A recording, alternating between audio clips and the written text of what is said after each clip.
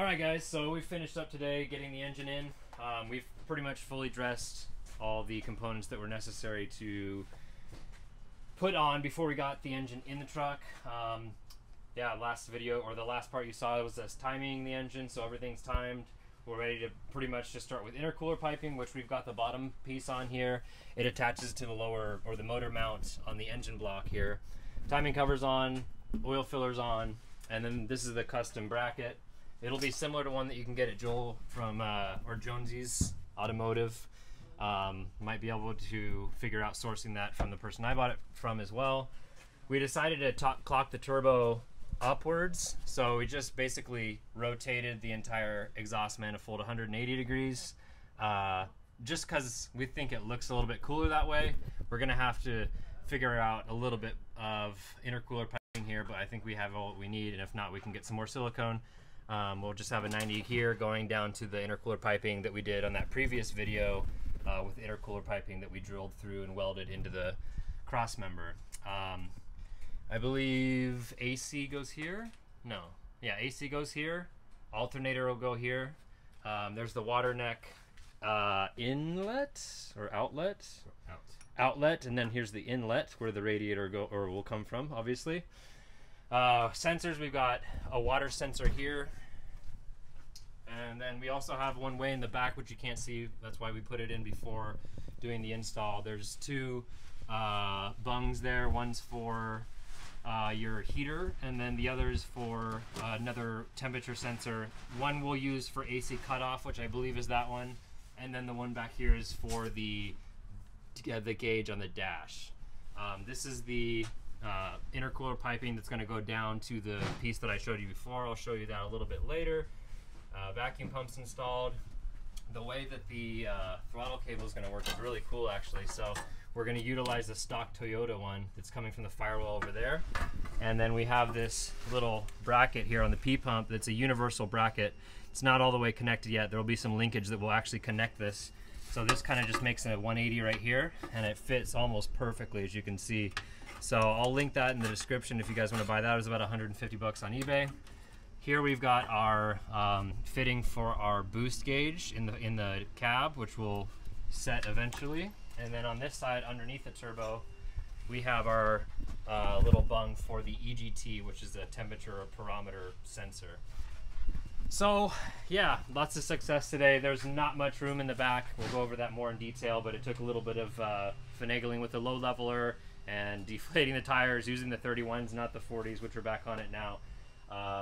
But yeah, the engine mounts are in. We have to put the transmission in and adjust the cross member, transfer case, drive lines, all that kind of stuff. But for the most part, most of the work is done. Now it's kind of just buttoning everything up, adding fluids, and yeah, going for test drive and looking for leaks. So anyways, that's going to do it for this video, guys. If you like what you saw, please like and subscribe. If you didn't like it, put the thumbs down and unsubscribe. Anyways, thanks for watching, and I'll see you on the trails. So what we're doing now is we're taking the Toyota, right? Mm-hmm. Toyota alternator and the Dodge alternator side by side, which appear to be relatively similar, but we have our electrical engineer here, which is going to help.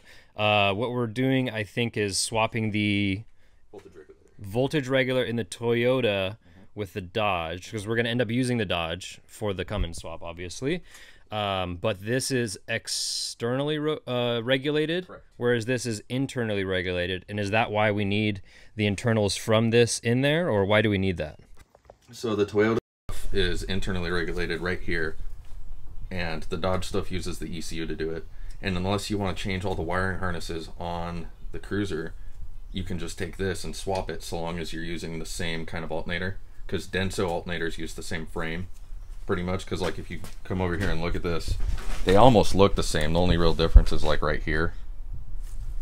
Yeah, like the mounting points, or yeah, and if you look at it from the top, you can see all of the points where the windings are hooked up are basically identical. They use the same shaft size, they use the same brushes, and so we can just take them off like this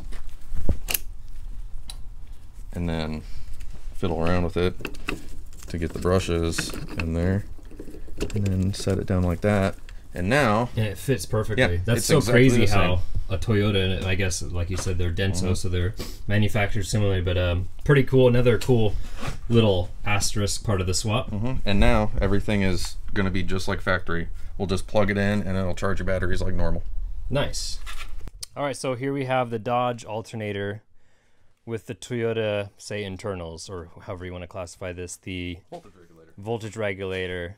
What we also did is we noticed that the brushes, where the brushes make contact on the stator shaft here, the shaft for the stator from the Dodge, you can see there's quite a bit of wear. So we actually took the full Toyota one apart and used the Toyota, well, you can't see now, but that race is a lot cleaner. So we took the whole shaft out and swapped the bearings, because we looked at getting a whole new alternator, but there's $100 and some odd bucks, so so that's a win. All right, so because of the whole buy once, cry once thing and a sale that Power Driven Diesel had on a few pieces of their equipment, I went and purchased the 60-pound valve springs to work in conjunction with the 3 and 4K governor springs that we installed. These are really necessary so that basically I'll do a comparison when I get the stock ones out. These provide a little bit more tensile strength, whatever you call it. They're a little bit stiffer compared to the stock ones, and what that's going to do is prevent valve float, because there's really only about 30 to 50 thou, I think, of clearance or tolerance between the valves and the piston. It's an interference engine, whereas the 1FZ is not, where you could snap your timing chain, or you could lose a pulley and the valves won't come into contact with the piston. So this engine will. So these were like $200. Obviously we've already assembled the engine, the head's on, so they have this cool little in-chassis valve spring compressor. It basically just bolts into one of the rocker pedestal bolt holes, and then it allows you to get your existing valve springs off by pushing them down, getting the keepers out, and putting your new ones in.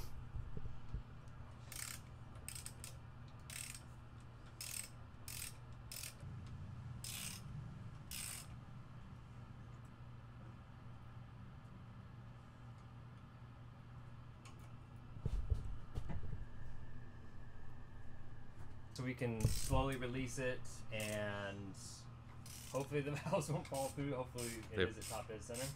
They should have fallen already.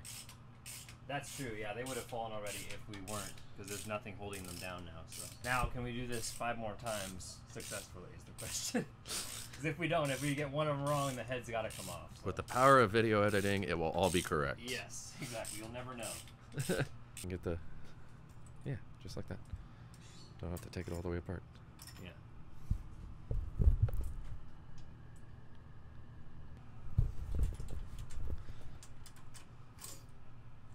Jeez, those are fucking tall.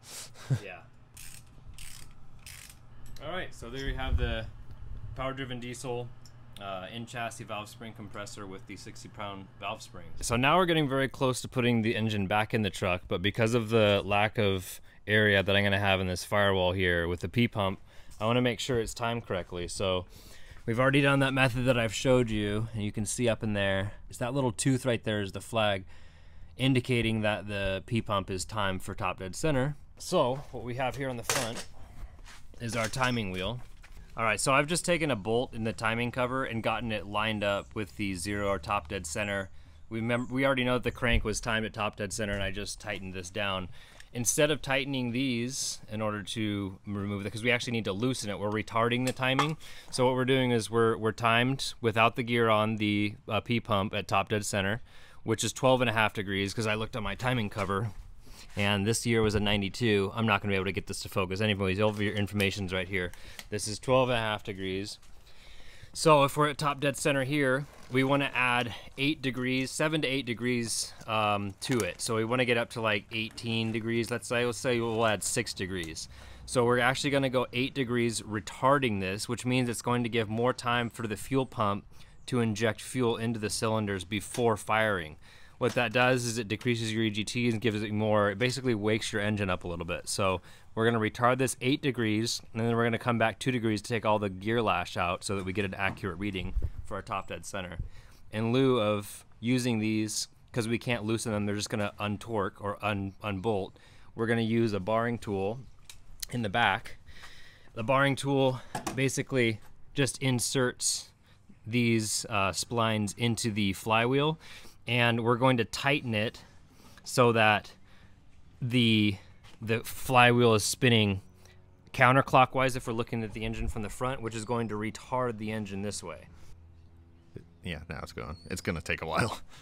You're at like... Oh, that's right. You're at like 2 degrees. Keep going. Like, just go. It's so much easier. Yeah. You're at like 7.